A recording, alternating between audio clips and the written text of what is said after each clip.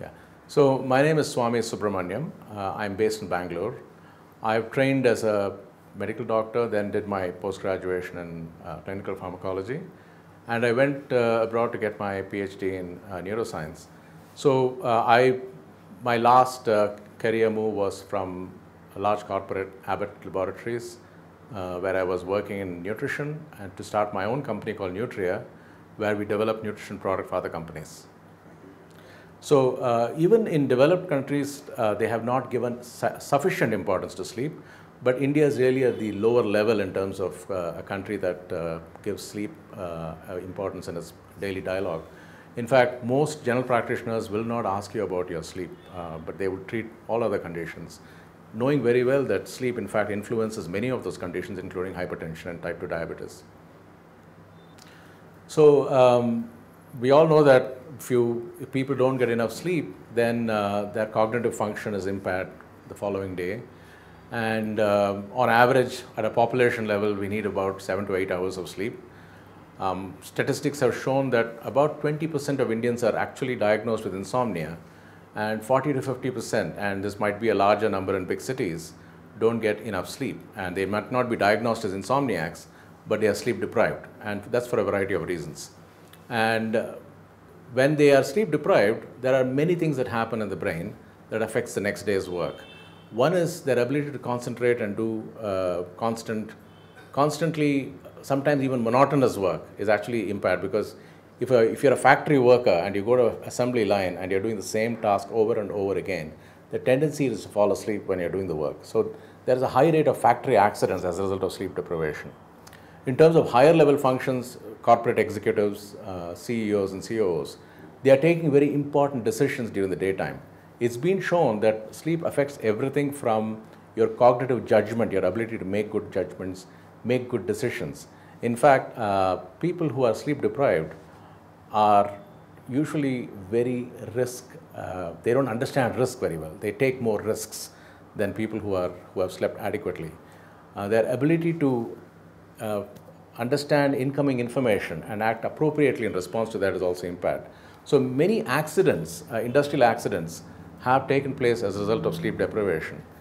One common thing that we've all heard of is Chernobyl, which actually took place at night, because the operators of the nuclear reactor did not respond appropriately to what was an emerging accident. In India, Bhopal also took place at night. And the operator, if you go back to the Bhopal story and you see the sequence of events, around 11:30 they came to know that the pressure was going high in the MIC tank. They actually went for a tea break after that. By the time they came back, the pressure had gone so high that the tank was leaking. So clearly it was inappropriate for them to take a tea break when they saw that there was a problem in the tank.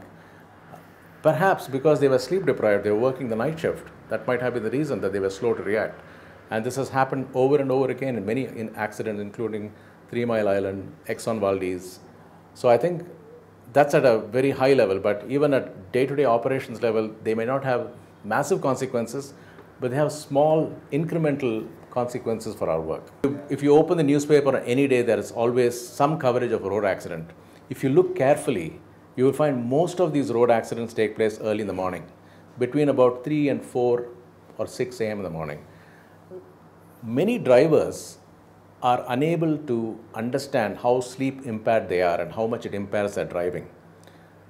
Especially these days, when you have straight highways, very little traffic, very little light or any other disturbance, it is easy to fall asleep at the wheel, because the early morning time is actually a very sleep-prone time for somebody who is sleep-deprived.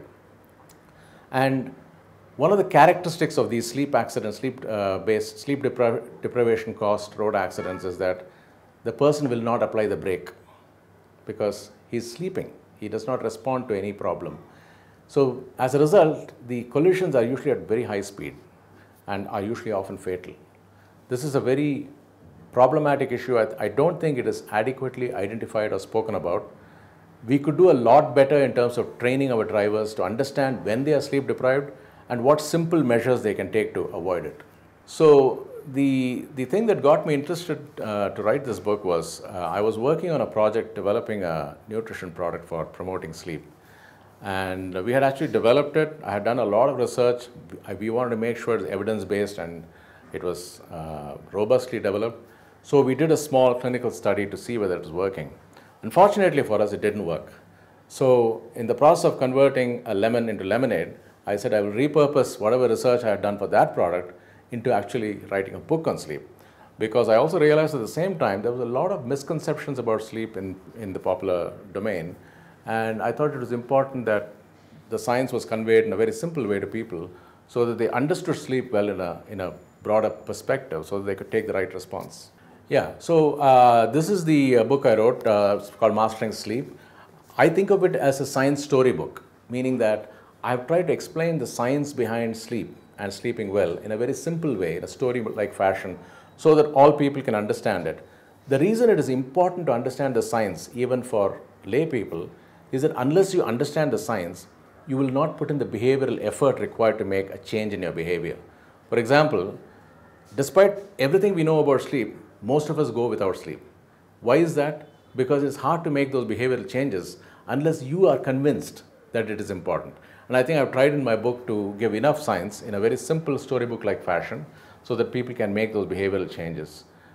Right. So one of the things that you will commonly hear people saying is that we don't understand why we sleep.